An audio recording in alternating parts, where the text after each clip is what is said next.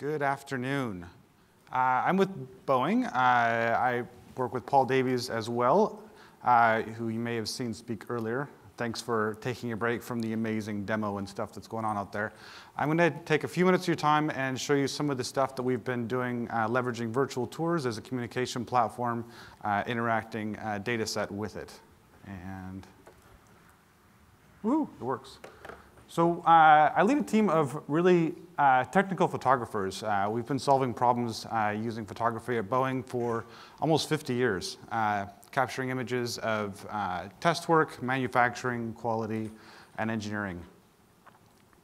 In the last 10 years, we've started pivoting a little bit and adding in some new skill sets to our team, creating Apex virtual tours. These are interactive images, still photography-based, that are integrating with existing processes and tools at Boeing, providing a much more enhanced tool for many processes and systems. I'm going to go give you a couple examples of those and how that works. This is cool with all these windows. So we're making an interactive platform providing real-world views where you can create, edit, and export your data to real-world views of the environment. So if you think of a virtual tour of a house, it's a very similar platform. It's just that we're using very highly accurate camera systems, providing massive amounts of resolution and information through each phase of the build on many different programs at Boeing. So this is kind of a fun chart to explain how we're merging the data together. So we're taking some current data sets. So you think of textual data. Somebody goes onto the airplane, records a data set and record about a job that needs to be completed or something that's in work. They create a record of that data and information. And then we're taking a virtual tour platform and integrating that data into it. And what happens is the teams around Boeing who use this tool go on and reference the data set that's online in the Apex virtual tours. And they reference where it is on the plane to what the data says about it. So you have a current data set that's editable and relatable, and it makes it a personal experience and ownership for each team that utilizes it. So they go in and actually update the information and the current status, and they're able to use that same, it's live on the web inside Boeing, so they can use that same data set and link to work and collaborate with teams on sites around Boeing and not just specific to that specific site or person. I'm going to give you a quick intro to each of these. I have 4 examples here. These are the first 2. I actually showed these last year at AWE, but in case you didn't see it, we're going to give you a quick recap. The one on the left here is a side-by-side comparison of a 3D model and a photographic virtual tour. So what you're looking at is the wheel well of a 737. You have a 3D model of showing all the parts and pieces that are available and modeled versus the real-world view that lets you see what the current condition is. You can actually navigate and pan through that view, and it'll match that viewpoint to the 3D model. The bottom one is an example of an interactive virtual tour showing all the work packages to be completed in that phase of the build. So when the airplane moves into that assembly position, you have all these highlighted areas where the work is going to be completed. And as you walk through the tour, you can zoom in and clearly see all the bolt patterns, all the fasteners, and all the systems that go into that installation in that phase of the build. You can also search through the virtual tour to find information that you're looking for just by putting in the job number and search. And oops, I broke it.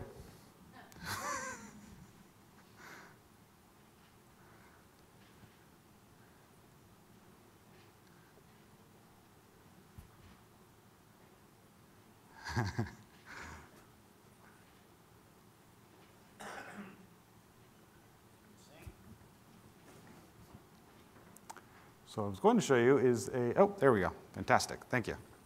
Next slide. There we go. And if we can play this video. This is the video example of the 3D model, the virtual tour. This is a massive model of visualization tool that Boeing uses internally compared to the photographic virtual tour. So all these little spots are showing and referencing a 3-point location where we placed the camera, and then as I move through the tour, it updates that viewpoint. It's a really powerful tool for comparing the as delivered or current configuration of the aircraft and compared to post modifications or as designed configurations. We've used it on quite a few different scenarios where airplanes have been changed or modified post delivery, and we've flown over and taken some 360 tours of those and then referenced the designed configuration. Those are helpful for making updates or changes to the internal hardware and configurations of the airplanes and fuselages after delivery. All right. This is another video, if you can play this one.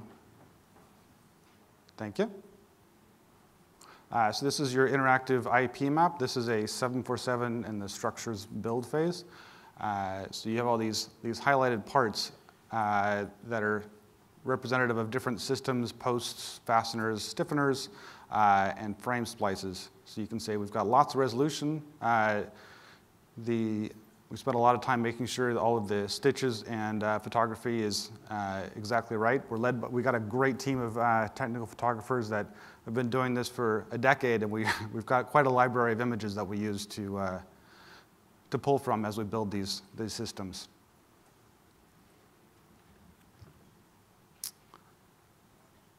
Perfect.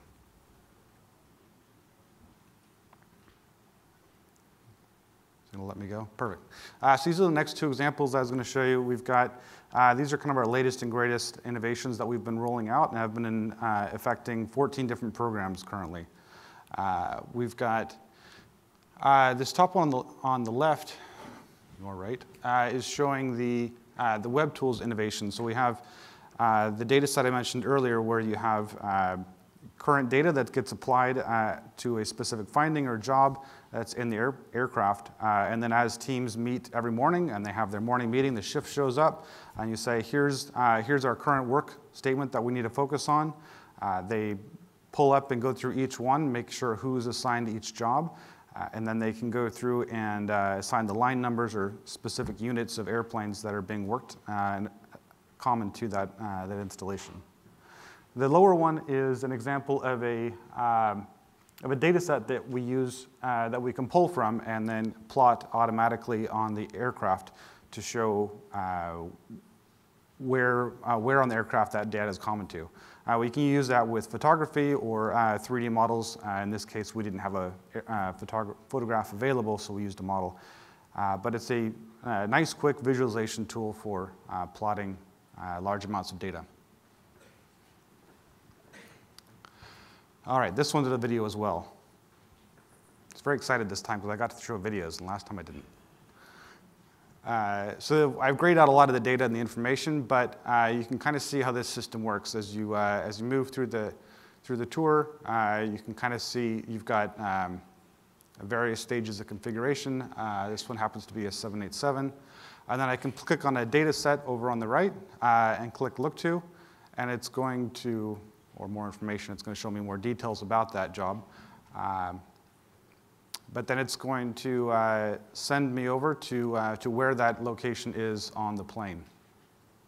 So it's a pretty neat tool that lets users find where on the aircraft their information is. Yes, they have 3-point locations, but visually seeing that information in front of you, understanding the systems and the assemblies that are around you during that installation, it can be very important. In this case, you may not have access to go back there and work on that because there's these other large assemblies around you, large tanks. So you've got, a lot of times they'll find out that they need to change the order of operations to make an assembly process a little easier. It's been a very powerful platform for them to leverage in making manufacturing even easier. Oops, I broke it again.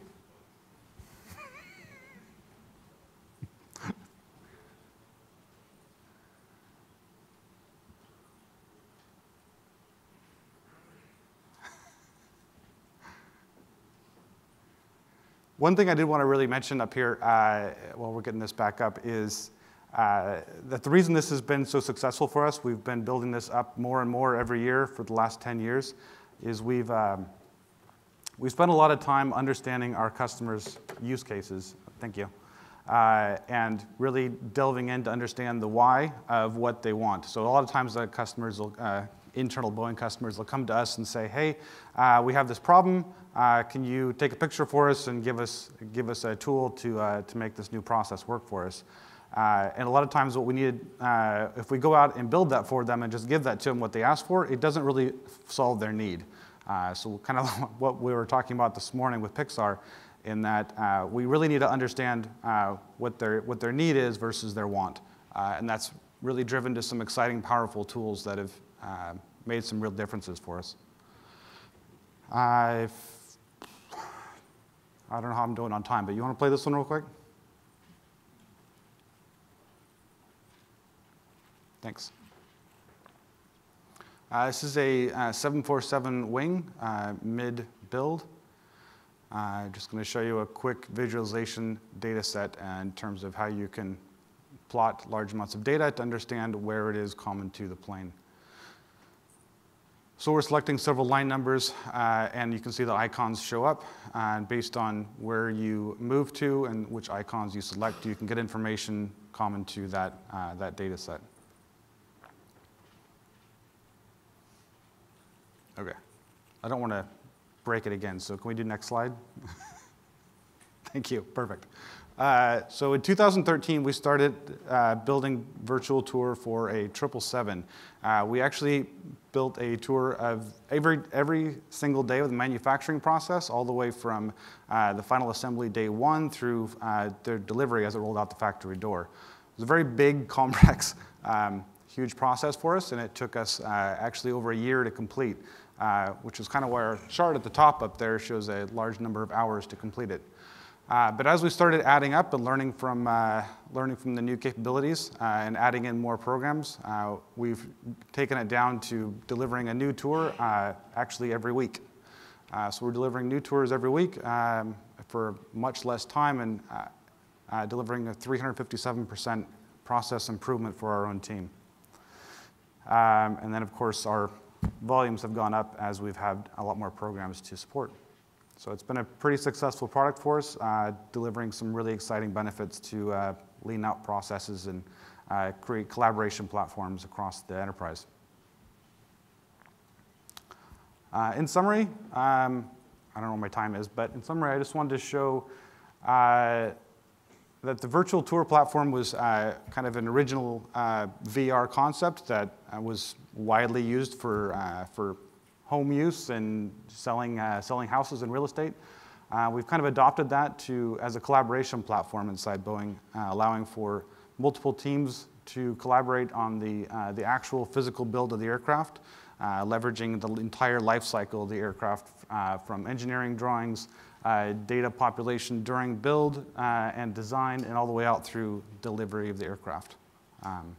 It's impacted everything from manufacturing, quality, training, and visibility for engineering and leadership. Any questions? Thank you, Jeremiah. Still 4 minutes. This is how you. 4 minutes, perfect. Oh, thank you. You have lots of questions. Excellent. Or at least you have 3. Okay, I can do 3. Yes. What camera do you use? We've used several over the years. We started actually with a PanoScan system, but we're currently using a DSLR D850 as our current system. So depending on the space, how much resolution we need, how much room we have to shoot it, the lighting configurations, and the need of the final delivery, we have a variety of systems that we use.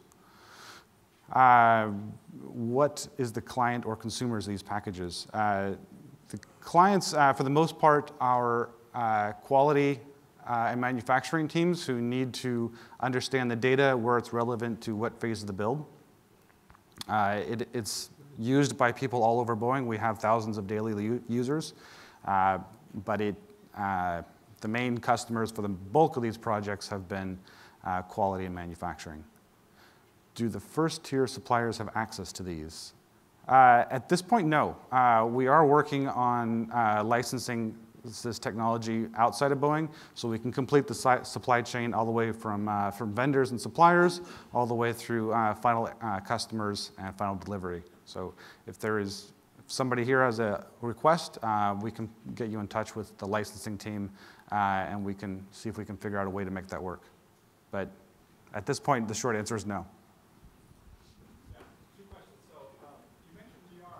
I'm sorry. I would like to capture your question for the recording. Would you like to use the microphone? Yeah, just a quick question. You mentioned VR. Mm-hmm. Is it consumed via like a 2D format, though, like the computer screen? Yes. We don't use HMDs on this because like Paul Davies mentioned earlier, is the HoloLens and many other similar HMDs are not allowed on the Boeing network. So it's probably kind of a limited deployment of that at this point. So being able to make this as widely available as possible, we use everything from tablets to smartphones to desktop computers. So my second question is the interactive version I saw. So it was like a 360 photo, and then I saw a little pink. So is that recreated with every build, like every new photo? Do you have to go and drop in the little, or do you have like a template that works with this? Good question. So that comes up a lot. We generally use we capture images at a standard build. So in other words, for Delta, United, and Emirates, they all have different configurations when it goes out the door. But up to a certain point, they all have the same structure. They all have many similar systems. They have similar parts and pieces that go into early stages of development and build. So we capture those images, and they're relative to all line numbers, all units produced. As you get later in the build process, we have started capturing every single unit delivered, every airplane delivered. It's a developing technology and developing capacity, but we don't do that for all airplanes at this point. Thank you very much, Chairman. I guess if I had asked him to tell us what's coming down the road and what's in the future, he wouldn't be able to tell us. So I'm glad the questions were safe. They were very safe. Thank you. Everybody was well behaved. Thank you.